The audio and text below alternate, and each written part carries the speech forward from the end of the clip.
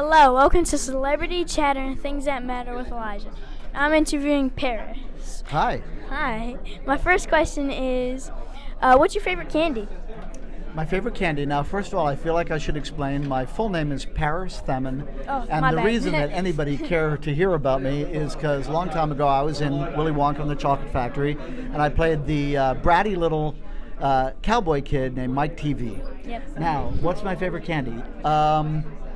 I like Toblerone. I don't know if you know this one. It's a Swiss chocolate. It comes in like a triangular box. And actually, I started liking that when I went to Munich, Germany in 1970 and made Willy Wonka and the Chocolate Factory. So it's kind of cool. It leaves you with like a little nougat at the end that sort of melts in your mouth after the chocolate's gone. Okay.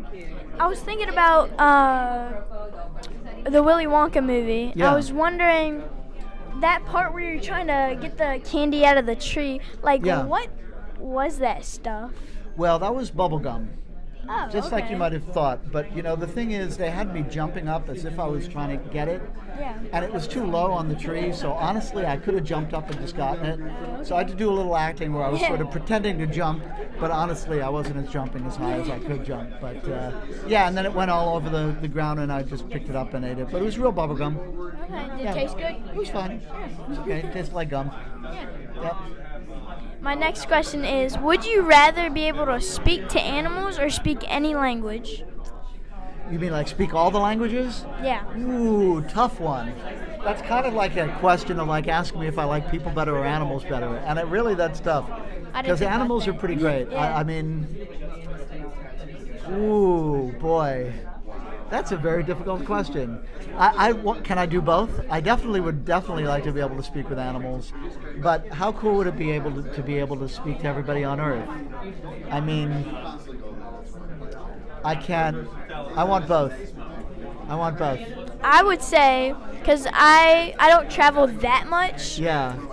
So you go for the I would talk animals. to animals. Exactly. And plus, I already know kind of 3 languages. I know English, sign language, and un poquito.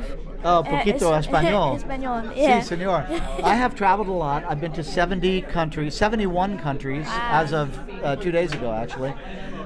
So yeah, I've traveled a lot. Yeah. So I would be able to use that thing with the languages, but I'm all about the animals these days. So I just do not know how to answer that question. All right. And my last question is, what's your go-to dance move? My go-to dance move. Boy, wow, you made me snort. Let me see. My go-to dance move. Actually, so I studied dance when I was in college. Okay. I was an actor from a kid through NYU at college, and I took a lot of dance classes. I did jazz, ballet, modern, but if I'm at a party, let's say, or if I'm at a club or something like that, my ballet is not really going to serve me, right? So I usually go all the way back to the hustle, which you probably don't know what that is, but maybe somebody that's listening will know. It's a partner dance situation, and it's really fun. You twirl the girl around, and you do moves, and you dip them at the end, and you know. So it's nice because it's very social between the two of you, and it's a fun dance. So I'm going to go with the hustle from the 1970s. Yeah. Well, thank you so much for this interview. That was great. All right. Yeah. Thanks very much. Thanks for asking.